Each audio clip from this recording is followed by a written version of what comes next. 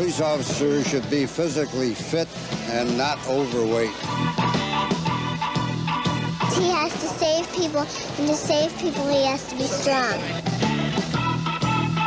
If I saw a small little guy, I'd be like, well, big deal, he's a wimpy cop. If we're talking big cop, we're talking Sergio Oliva, Chicago Police Department. Yeah, big guy. What's up? But keep in mind, we're also talking about Sergio Oliva, the myth.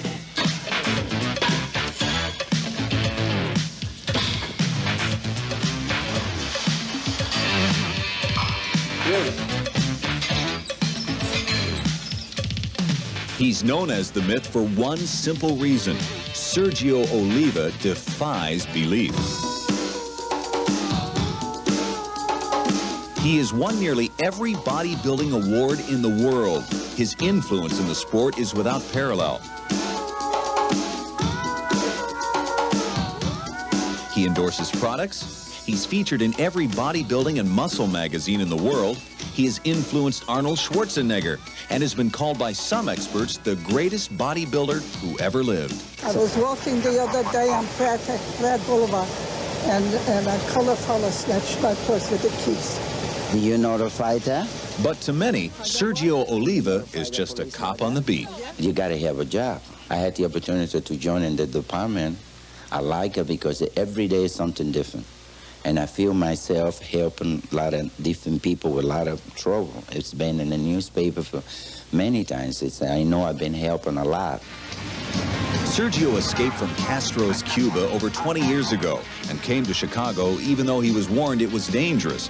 But for the past 10 years, he's made life in Chicago a little more dangerous for criminals and is a welcome sight to any shopkeeper on his patrol. Walks the beat here about 2 times a day, 2-3 times a day. Like as big as he is, nobody want to mess with him. But the image of Sergio as a tough, intimidating character is one myth that Sergio would like to dispel. You don't have to pay a macho man for any reason. I never tried to make anybody feel inferior, which is because he's a little, skinny, fat, whatever. I treat him as the same. You have to come with me, you come with me. And it's up to you. You will come with me no matter what. When I say you come with me, you come with me. So it's up to you. You're coming along. No, I had to take you.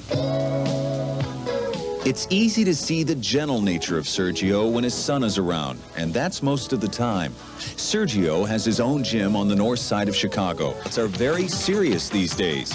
He's out to regain the world's most prestigious bodybuilding trophy, Mr. Olympia, a title that was his in 1967, 68, and 69.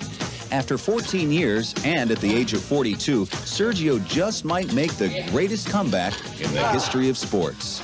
And for me, I stayed away for 14 years. It was no biggie to go back. It's no big deal win or lose. I win them all, and I got nothing to lose. You need the money, but it never been such a big deal to me because if it would have been for the money, I would have gone back 14 years before.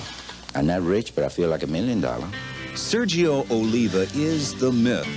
But Sergio Oliva, the loving family man, dedicated police officer, and proud athlete, is anything but a myth.